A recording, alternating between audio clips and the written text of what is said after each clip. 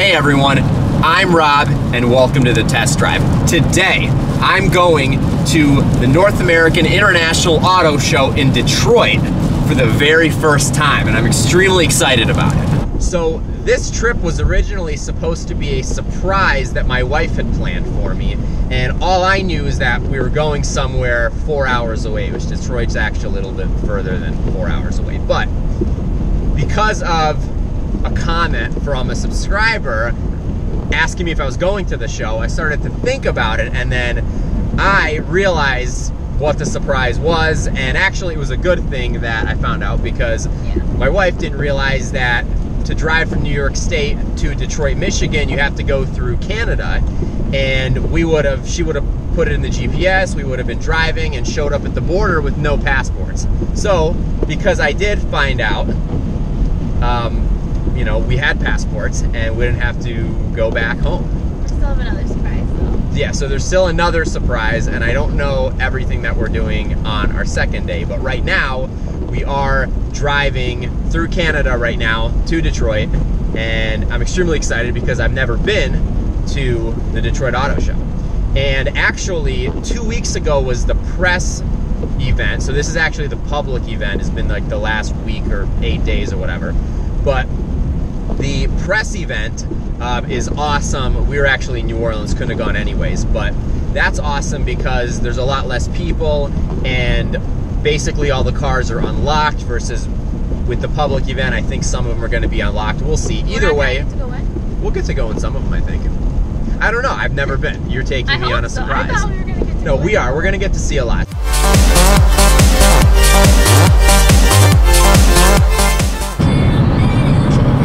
Tired? I'm so hungry. What do you want to eat? What sounds like the best thing? At this point, anything. I'll eat a Whopper. Ew. I'll eat a Big Mac, quarter pounder. No. I'll eat stale French fries at this point. You haven't anything if we can eat. What about ceviche? What's that? Like raw fish? Like Would you eat beef tartare right now? I was just thinking about that. So gross. Yeah. Oh no. You would just eat raw beef, raw cow with an egg yolk. You can eat it. People eat that. Sure, people eat anything. People eat bugs. Okay, it's not the same as eating bugs. It's similar. It's not even thing that should not be remotely as eaten. gross. You think that eating steak tartare is equivalent to eating like a cricket? Yeah, I would say it's in the weird foods category.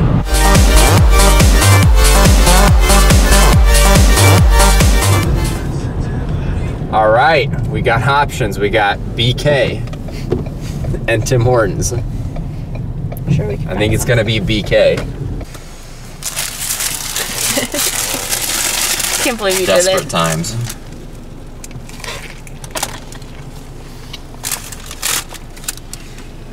Is it good? Very hot.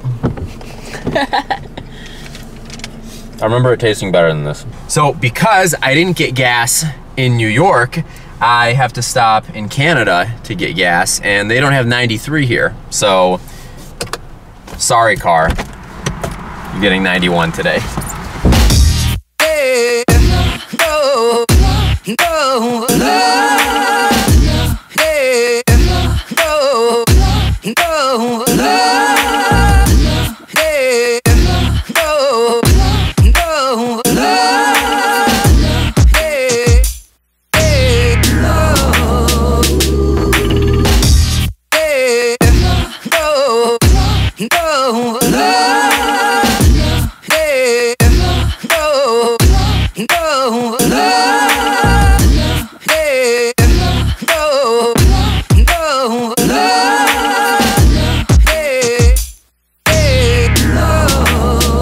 So far, I've loved everything that I'm seeing from Audi. I mean, I've driven quite a few of them already.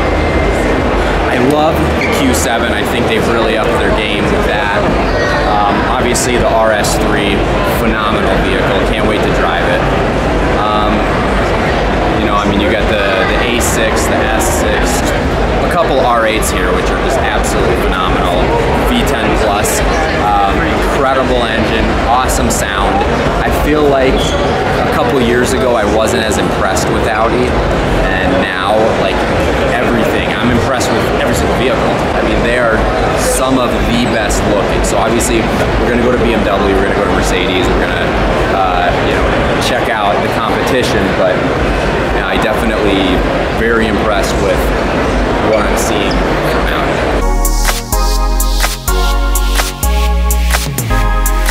Here's the thing. So for $173,000 you can get an i8 like this one, or for around $200 you can get a Lamborghini Huracan.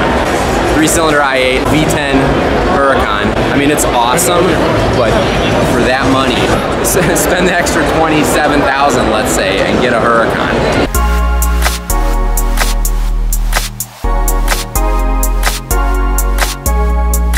The X2 is obviously a huge deal because it just came out, and you know, BMW has at least 3 X2s right next to each other.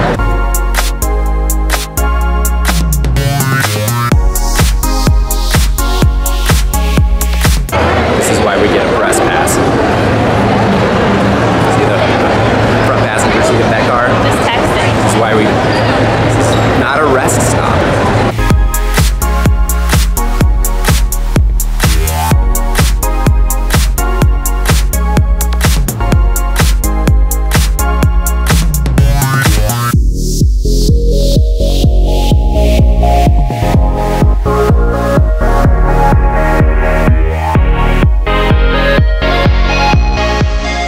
So I guessed what I thought the price of this M760i is. I guessed at least $150,000. What was the actual price? 178. 178 grand.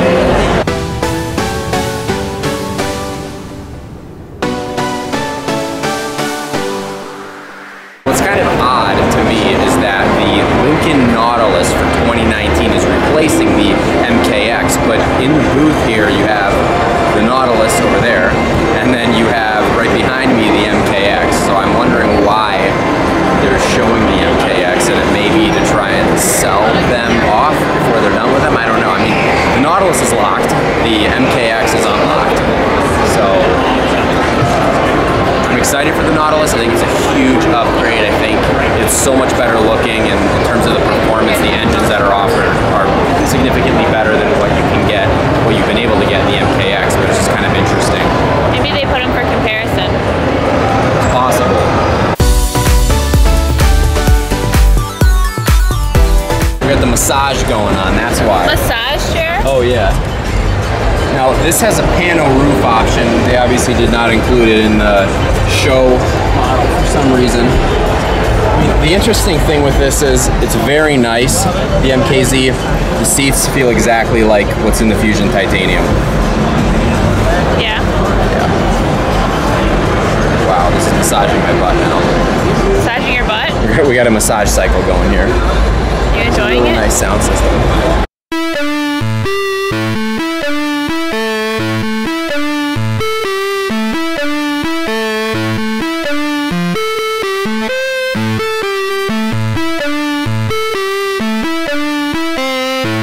That's the Burmester high-end audio system. Mercedes interior game, #1.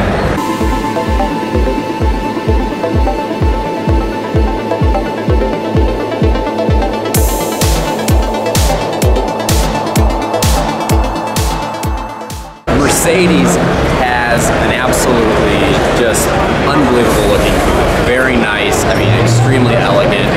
Color scheme is very interesting. And obviously big emphasis on the G-Wagon. The new G-Class is kind of the centerpiece of the show for them. That and the emphasis on electric, and more so with the plug-in hybrid. I mean, you have a plug-in C-Class, GLC, GLE, you know, You also have the EQ concept car, which is, again, it's a concept, but very cool. I think it's more of Mercedes kind of showing their commitment and kind of, I guess, vision in terms of electric, but then it's, you know, contrasted with the giant hulking G-Wagon, which is the opposite of an economical vehicle.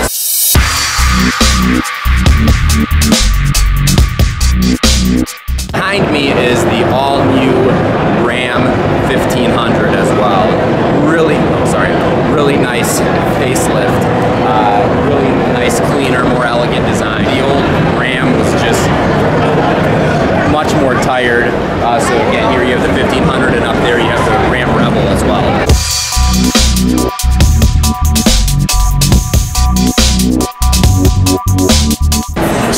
Trail Boss. Pretty sweet. Pretty cool. All right.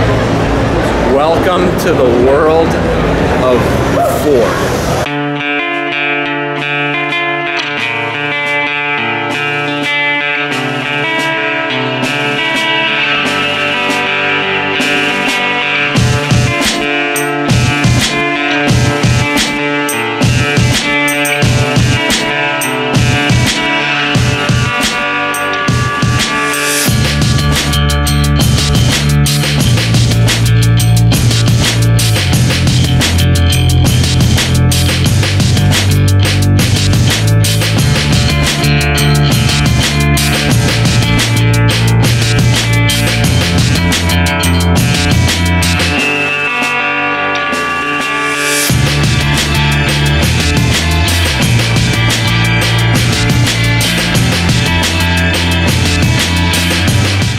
So the first thing about Ford with the 2018 North American International Auto Show is the fact that they basically had an entire zip code as their booth. I mean, it's unbelievable the amount of sheer space that Ford is taking up with this show and showing off everything.